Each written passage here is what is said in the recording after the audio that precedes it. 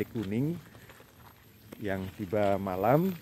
Lalu ini di dekat susteran rumah retret PPYK itu ada tulisannya, objek wisata alam Kalikuning Plunyon. Nah, kalau mau tahu, daerah ini juga merupakan tempat dari pengambilan gambar atau syuting untuk pembuatan film KKN di Desa Penari.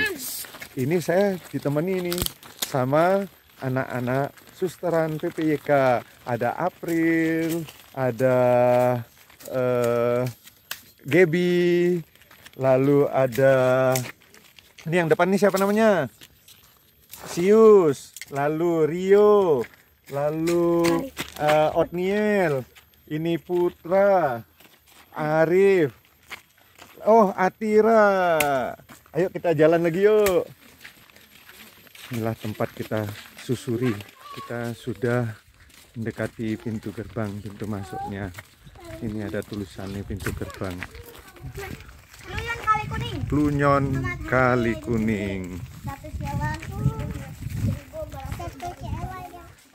Sini loketnya nih. Udah sampai di loketnya.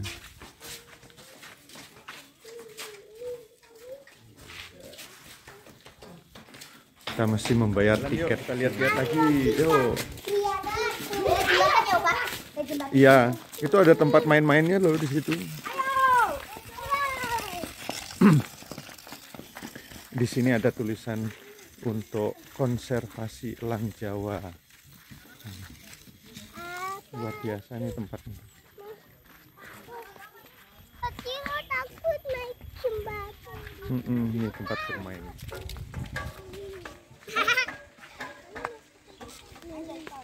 Di sini ya tempat syutingnya.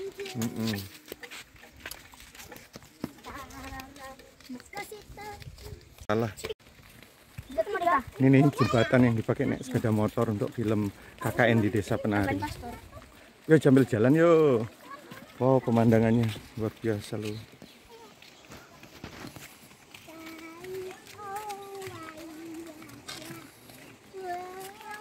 Kita mau menuju mata air. Mata air itu kayak bukit-bukit kan? Iya. Mata airnya besar sekali. Iya.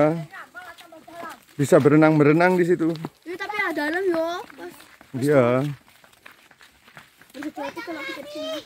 Nah, di sini. Jaga tuh Rio. Nah, itu yang nanti kita naik situ. Iya, kita akan menuju sana, menuju mata air. Opa lihat ke bawah. Ini pemandangannya luar biasa nih. Wow. Lihat ke bawah. Yuk, Lihat keren. keren tempatnya. Tolong ikat kakak. Bibi bantu. Yuk, ikat rambutnya. Kita nyusuri jembatan panjang menuju sini. Bibi sama Tira ya.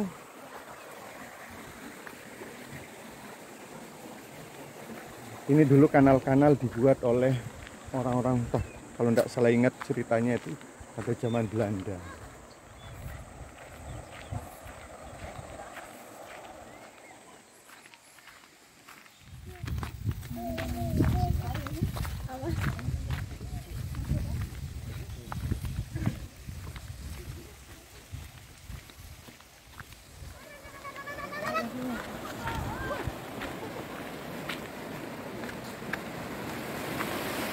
Ini debit airnya sudah menyusut.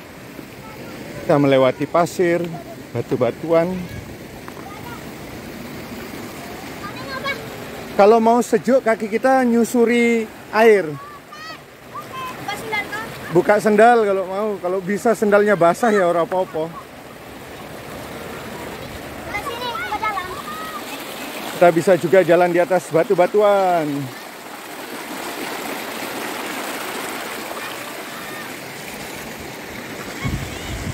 Mereka mulai menyusun batu-batuan.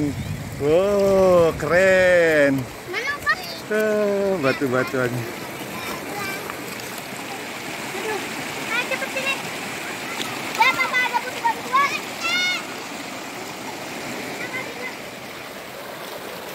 alam yang sungguh luar biasa. Wah.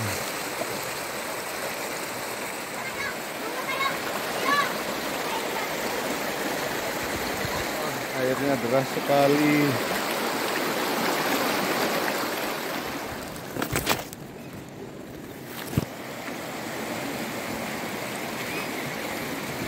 Dalam perjalanan kami ada ini anak kami Atira yang berumur 4 tahun mampu menempuh perjalanan udah sampai sejauh ini. Kakinya kuat, tahan. Hati-hati ya Tira. Pelan-pelan.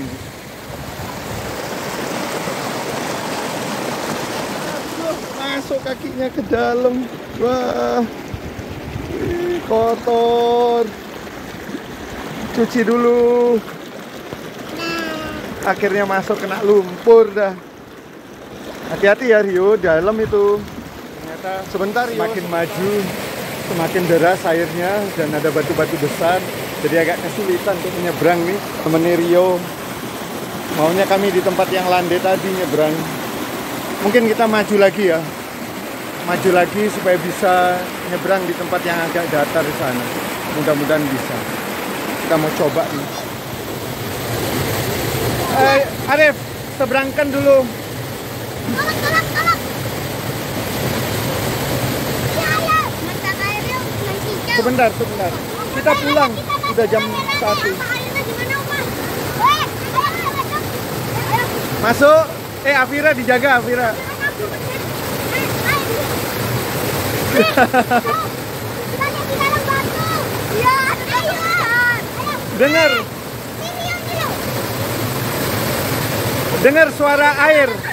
Dengar suara air.